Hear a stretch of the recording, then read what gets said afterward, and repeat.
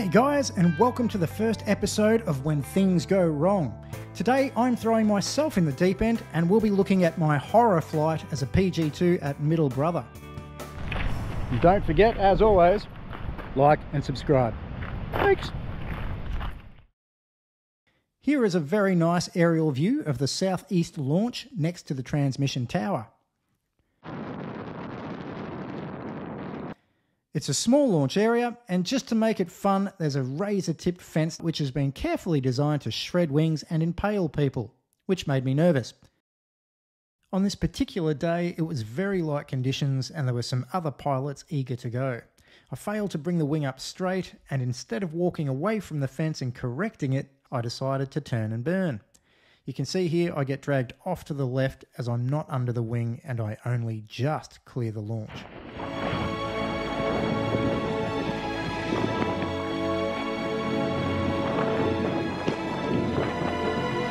Whew, shit. Jeez, I hope I'm going to make it. Fucking hell. Just to make matters worse, I had no understanding of thermals and was failing to utilise any lift areas. So for the rest of the flight, I'm basically just shitting my pants. Launch had really frightened me, I had very little height, and the thing that frightened me the most was my lack of ground speed. I was moving really slowly.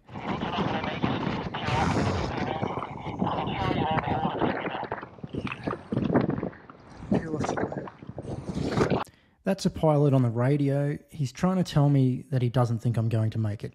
He suggests flying left a little and taking advantage of a slight westerly breeze so that I'd have a bit of tailwind to increase my speed and total distance. At this stage, I was just flying straight and I felt too low to make any adjustments to my flight path.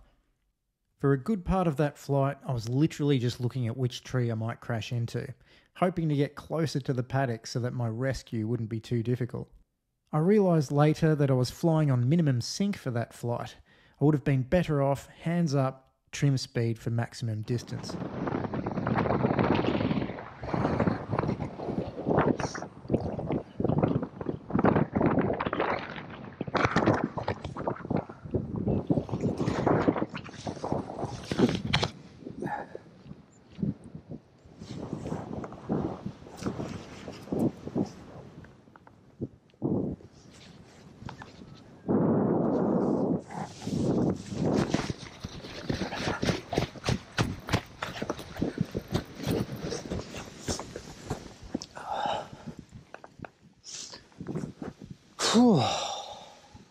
That was fucking horrible. So what did I learn? First up, trim versus minimum sync. So I hadn't flown for almost 6 months since I'd finished school, so everything that I'd learnt in theory had kind of gone out the window. So if you have had a break, I suggest brushing up on all the basics. So in this situation, yeah, just being hands up for maximum glide would have been the best option. All right, number 2. Ground handle. Having the ability to stabilize and control your wing on launch and abort when you need to. Obviously, I was worried about that fence, but if I had better skills, then I could have corrected it or just put it down straight away when I knew it was coming up wrong. It's obviously a good idea to practice your forward launches for those light wind scenarios too.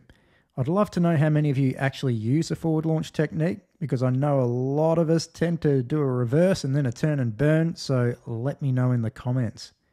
Last but not least, I should have considered not launching at all. My confidence was low, my skill level was low, and ideally for me, I would have been better off waiting for the wind to pick up a bit so I had a little more pressure in the wing and more stability and time on my launch. So there were some other more skilled pilots waiting and ready to go, and perhaps I put some unnecessary pressure on myself that day. We all have different skill levels, we all have different confidence levels, so launching is up to us. While it is a sport where you do have to push your comfort zone a little, ultimately, don't worry about what other people are doing, and if it's not right for you, wait for conditions to improve, or just fly another day. I hope you've enjoyed today's content, and that by sharing my experience I may have helped some of you out there. If you have a story or footage you'd like to share, please contact me on the Danger Dave Facebook site. Until next time, this is Danger Dave, signing out.